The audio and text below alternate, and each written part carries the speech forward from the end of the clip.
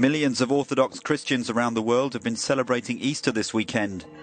In Jerusalem, Mass was held inside the Church of the Holy Sepulchre, the site where Christians believe Jesus was crucified, buried and resurrected.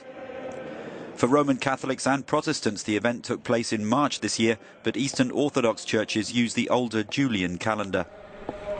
In the Syrian capital Damascus, hundreds of worshippers attended Mass at the Holy Cross Church.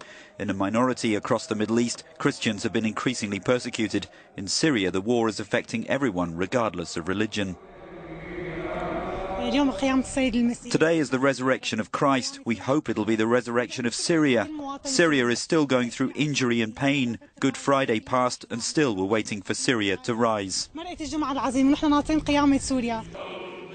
In Moscow's Christ the Saviour Cathedral, President Putin was among the worshippers as Russian Orthodox Patriarch Kirill led the main Easter service late on Saturday.